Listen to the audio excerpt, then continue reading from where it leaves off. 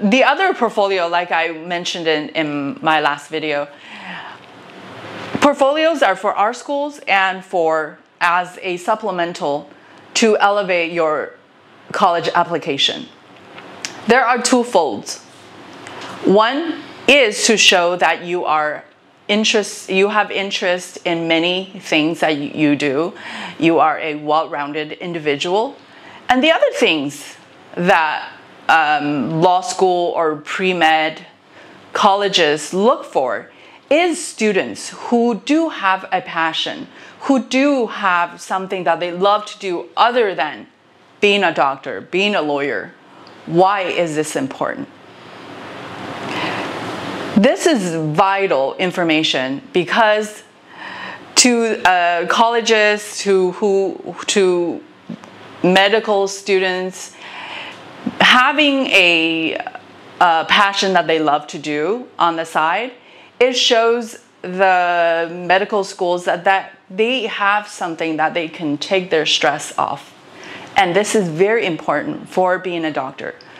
Doctor is a high-pressured career.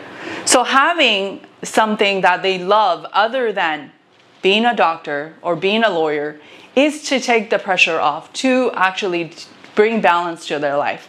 So they love individual who has other interests. So if your child loves to be a doctor, make sure that other interest is also honed in.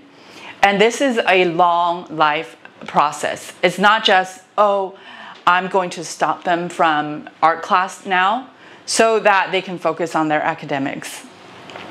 It should be done at the same time because while they are working on their academics, they can take time out of their busy day to do art. It's a win-win situation.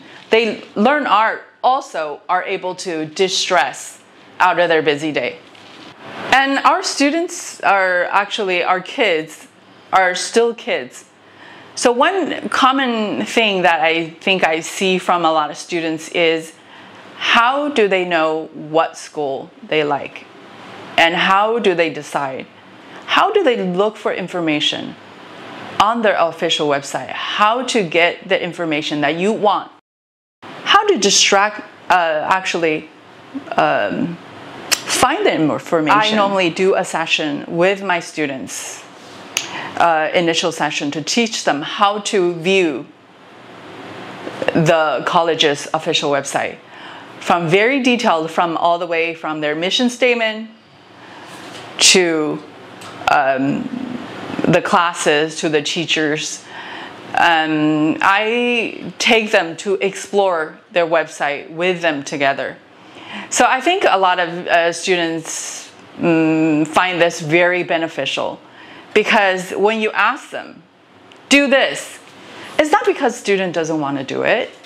It's because out of their busy schedule, when they looked at a website, they actually don't know how to do it.